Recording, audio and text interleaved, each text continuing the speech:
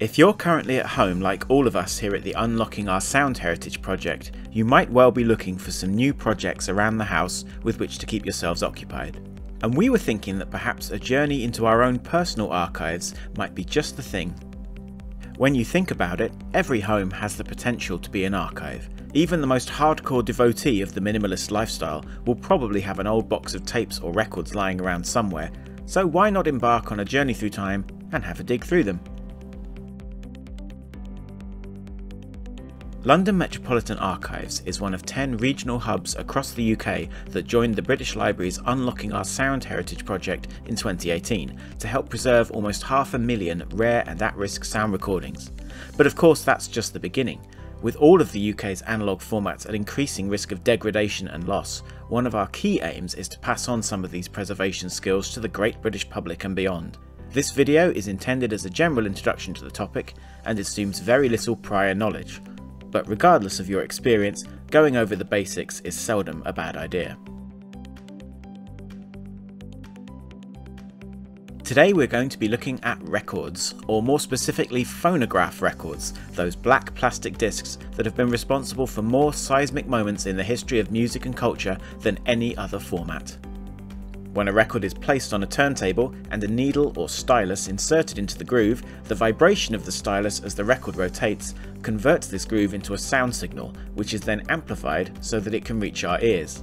Its pedigree is impeccable, but as a format it's certainly not without its drawbacks, and preserving a collection of records in perfect condition and working order can be a huge challenge.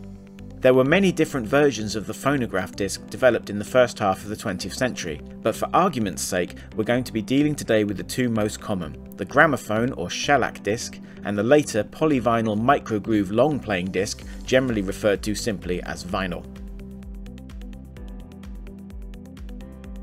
The shellac discs as a rule are visibly older, quite a bit thicker than vinyl LPs and heavier and more brittle to the touch, and strangely enough they also feel colder. Grooves on shellac discs are visibly wider than their polyvinyl record descendants, and so if you try to play a shellac disc with a needle designed for a microgroove LP, or vice versa, you get horrible sounding results and will do a good deal of damage both to the record and to your playback equipment. Also, the vast majority of gramophone discs were played at 78 revolutions per minute, much faster than a vinyl disc's 33 or 45 RPM, and a speed that the majority of modern turntables aren't equipped for. But the problems don't end there. Shellac discs are notoriously brittle and easily damaged. Even listening to them causes degradation, and that's before you consider the fact that their aural fidelity is rarely that great to start with. Vinyl discs came later, and are generally thinner and more flexible, with distinctly better sound quality. But in their own way they're also fragile, easily scratched and marked by accident, which can lead to the stylus jumping grooves or becoming stuck. And yet they tend to be pretty hardy too. Even after leaving a box of LPs sitting for several days in 6 inches of floodwater, there's a pretty good chance that they'll play perfectly well once they've been cleaned up. Speaking from experience here. Whichever version of the format you're working with, observing some basic rules is advisable. Handle all discs with extreme care, holding each with the rim between your palms, hands at 3 and 9 o'clock, and being sure never to touch the grooves with your fingers. Never place records on top of one another, even when they are in the sleeves, and most importantly of all, avoid leaving them in a basement that's prone to flooding. Store them vertically upright on a sturdy shelf or in a wooden crate when not in use, and ensure they're not leaning on one another. Even a small collection of records can weigh an awful lot, so do make sure your shelving and your flooring is able to cope with them. Make sure that they are in a cool, dry environment away from all sources of heat. Placing a collection near radiators or heating pipes is a surefire way to ruin it. All records must be stored in a paper inner sleeve and a cardboard outer sleeve. New sleeves can be purchased cheaply online if required. We'd advise getting rid of any shrink wrap, as this can shrink further over time and cause damage to the sleeve. If novelty records such as picture discs have been stored in PVC covers, remove this at once and replace it with a paper or card alternative, as there is growing evidence that proximity to PVC covers can damage vinyl over time. Obviously don't throw it away if it's an integral part of the package, just store them separately. It's worth investing in a good anti-static cloth to remove static charges on the discs, both before and after playback. Static buildup attracts dust and dirt, and this is something to which vinyl is particularly susceptible. If the records are especially dusty or dirty, you might consider cleaning them, although this should only be undertaken with a great deal of caution. We suggest lightly spraying your record with a mix of deionized water and a few drops of mild cleaning solution specifically designed for records. Numerous brands can be acquired cheaply online.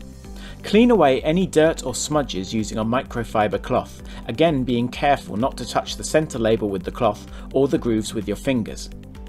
If it's particularly dirty, we suggest using the same mix of deionized water and solution, but this time filling a bucket.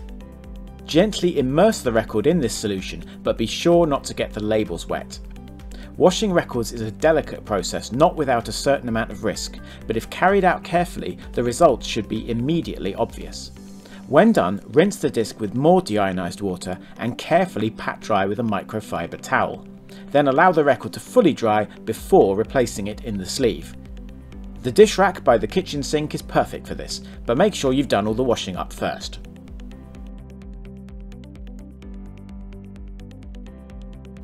Once you've got all your records cleaned and properly stored, it's time to put them into some kind of order and see what you've got. The online database Discogs.com is a free and extremely useful tool for helping identify and catalogue your collection, and great for doing a bit of detective work, figuring out not only exactly what recordings you have, but also what version of them you have. This is worth doing even with the more familiar items. There's always a small chance that that million-selling 1960s rock LP in your collection might actually be an unusual edition of that release, perhaps with an alternate track listing or a different mix of the songs. Each record should have a unique catalogue number etched into the run-out groove near the label, which can also prove useful in identifying the release should the information on the label be damaged or obscured in any way.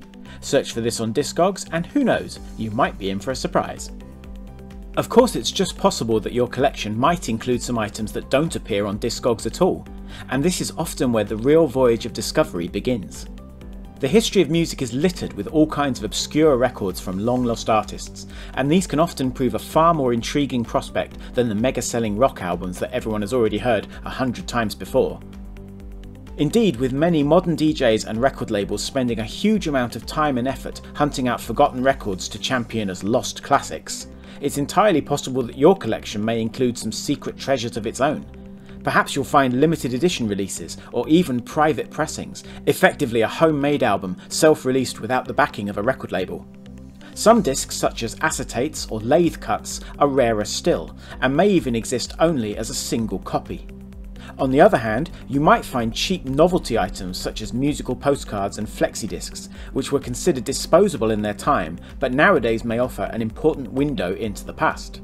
In our experience, focusing on the unfamiliar, the forgotten, and the stuff that frankly just looks a bit weird is usually the best place to start. Isn't that right, Doctor? Hopefully this short introduction will have inspired you to go digging in cupboards, basements and attics, and who knows, you might uncover a genuine piece of sonic history, or at least a few surprises. Either way, if you find anything interesting or unusual, we'd love to hear it. From all of us here at Unlocking Our Sound Heritage, good luck and happy listening.